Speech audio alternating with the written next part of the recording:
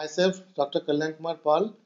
I'm a public health specialist, and today I'll talk about the new viral infection which has taken the world.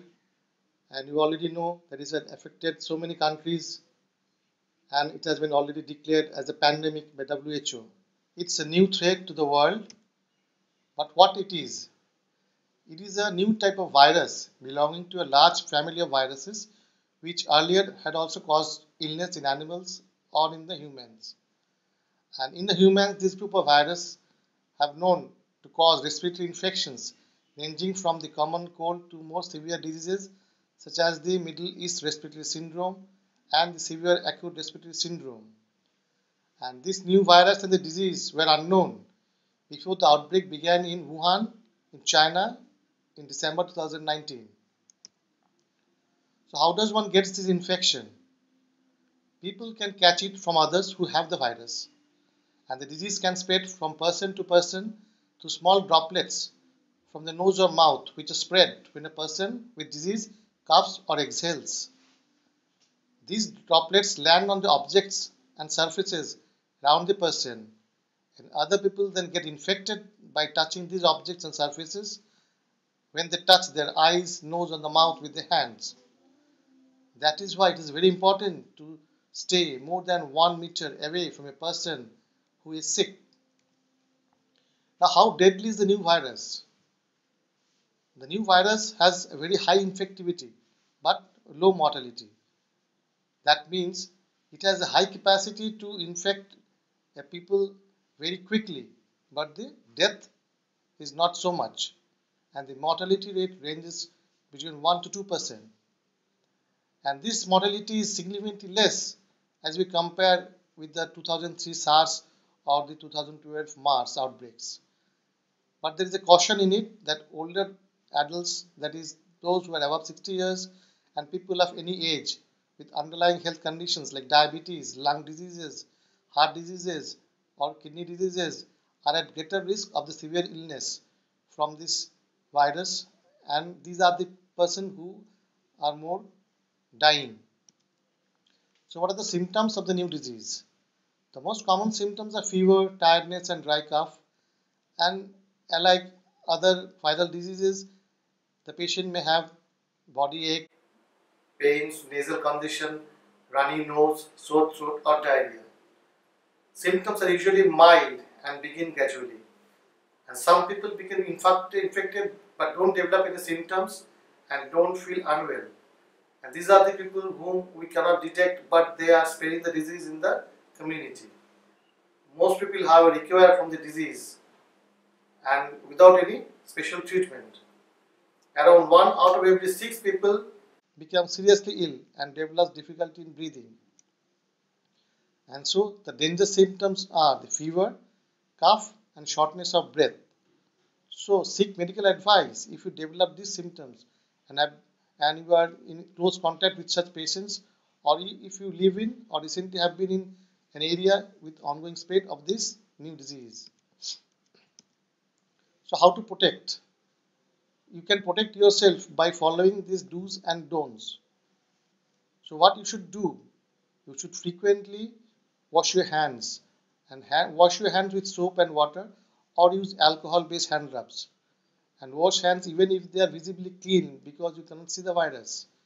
And it is advised that you wash your hands at an interval of 20 to 30 minutes. Cover your nose and mouth with handkerchief or tissues while sneezing and coughing, and throw used tissues into closed bins immediately after use. And if you see a doctor if you are unwell, and you can call the state or the central helpline numbers. And what you should not do? You should not spit in public.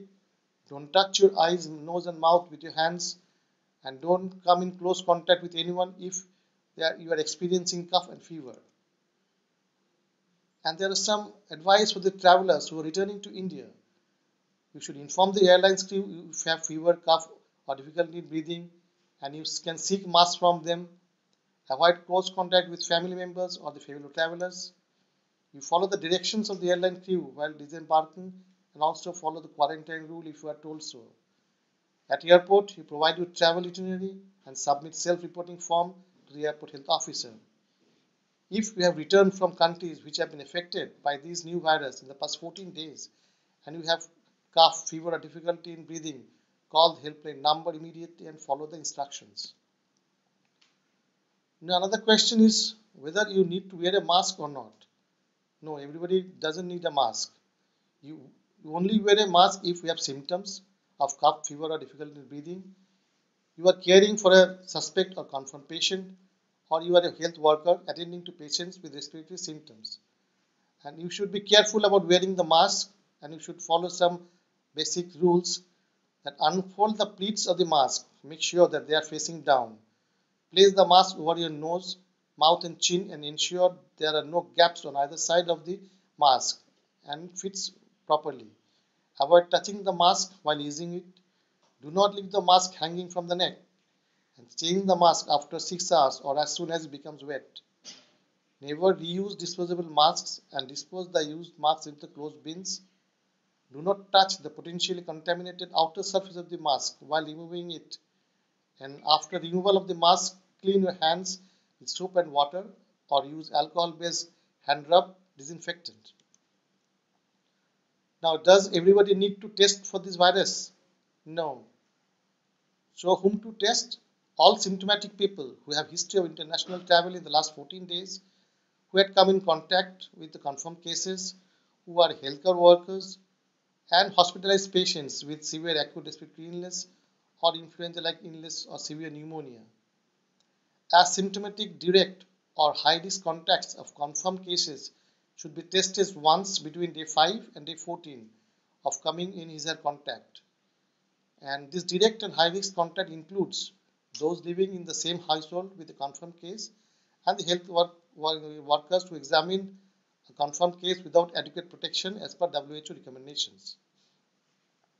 Now the most important thing, we have to break this transmission chain and so that we can protect ourselves, and for that we need that lockdown.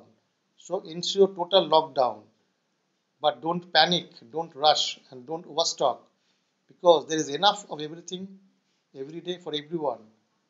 But we have to maintain the basic rules, that is maintain at least 1 meter distance in marketplaces, medical stores, hospitals, etc. Have patience and keep calm while shopping for essential goods or medical supplies. Avoid frequent trips to the market to buy groceries or medical supplies. Avoid shaking hands and hugging as a matter of greeting. And most importantly, avoid non-essential social gathering either at home or at other places. And don't allow any visitor at home or visit someone else's home. So observe social distancing at all times. This will prevent you from getting the infection and also protect the community from getting the disease. And if you have any symptoms like cough, fever or difficulty in breathing, avoid any kind of exposure and immediately call the helpline numbers. Thank you. And you should subscribe to the channel.